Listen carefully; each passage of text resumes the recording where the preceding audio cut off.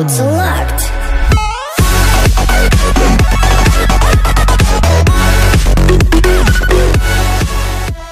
Welcome back, Spartans, and today we are going to be doing a farming to max. Now we're working on our cannons. I'm just getting some spells built up and changing my base because I'm going to log off for the night, and you're going to see this in the morning, or actually mid-afternoon on Wednesday, but we are going to actually redesign the space real quick just because we need to protect the Dark Elixir. Now, you guys probably didn't notice, but I had the Dark right by the Town Hall where that gold storage is. I just switched them because I'm going to bed, and I want to actually make it hard as hell to get that Dark Elixir because I'm about to spend all this gold on this cannon right here, and we're going to buy it right now. Awesome. Now we're broke on gold. Pretty awesome. Now what we're going to do is actually move this cannon to the other side of the base and flip the level 13 cannons I already have onto the side that's the Dark Elixir just so I can protect it better because that Dark Elixir is very vulnerable and needs to be guarded as heavily as possible since they can win 3,000 just by taking it. And that'd be bad since I'm trying to upgrade my heroes. Now, you guys are going to have two awesome raids to watch in a second here. Don't worry about it. Jump into it. We have one that's farming Dark Elixir and one that's farming a massive amount of loot. And we're using our archers, as you can tell. So let me go ahead and pull those raids up for you, and we'll get started. Alright, we're here, and as you can see, I am attacking this guy. He's got 800k loot. What's up? That's a lot of loot to steal, guys. Let's see how we do it. Now, I'm going to throw it on 4 times speed because I really kind of played around with this base and made sure I used as few archers as possible to clear the outside. And now we start going heavy, dropping our last 197 archers we had left. As you can see, just streaming them around the outside of this base real heavily.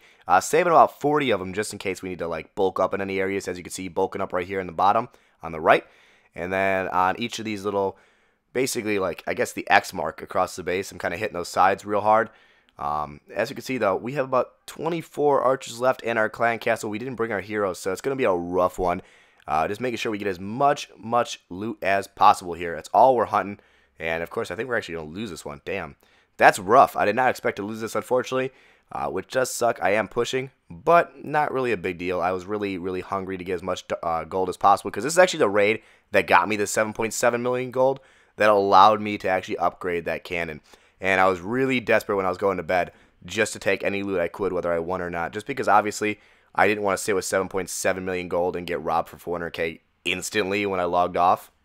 Now, I did actually drop those lightning, think I could get some percentage points, wondering how close I get to 50%. I was hoping to get at least 45%, but didn't get there. 400,000 gold one, though, about 400,000 elixir. Pretty awesome. Minus 26 trophies kind of sucks, but let's move on and hunt some Dark Elixir, guys. I know how much you guys love that Dark, and here we go. 4,100 Dark, and as you can see, we have the Dark Elixir storage in the bottom corner of this base, along with 2 mines. Can you make it any easier? Like, come on.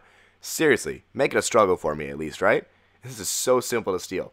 Now, we do have that 1 Dark Elixir mine up top, so I'm going for that right away, as you can see. Just dropping down some archers, taking out those skelly traps and bombs, and now working my way in to kill that Dark Elixir storage, which is good news.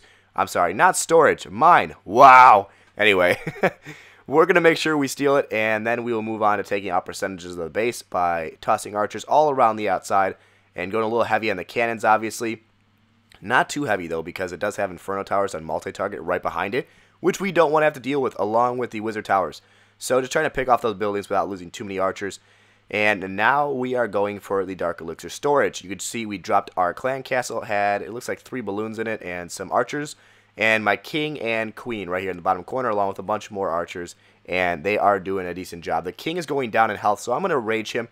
And he's going to help get through this wall as fast as possible. I don't know what his barbarians are doing, guys. Don't ask me. They're being stupid. They're really wasting their time here. Hopefully kill that archer tower at least. But we do get all the Dark Elixir right there with that queen. And we have the 52%. Now I'm going to let the queen play it out and see how much we can get here. I'm going to have to use her invisibility, it looks like, real soon. Just because she's getting hit by a lot of stuff. So here it is. Invis. Kill the archer. 56%. Going for the gold. She wants it all, guys. 57. And can she get it? No, she's not going to get it, guys. All right. Pretty solid win, though. 160,000 gold, 100,000 elixir, but that 4,100 Dark Elixir is what we wanted. Hopefully you guys enjoyed. Stay tuned for more. Subscribe if you haven't already, and I'll see you in the next episode. Peace.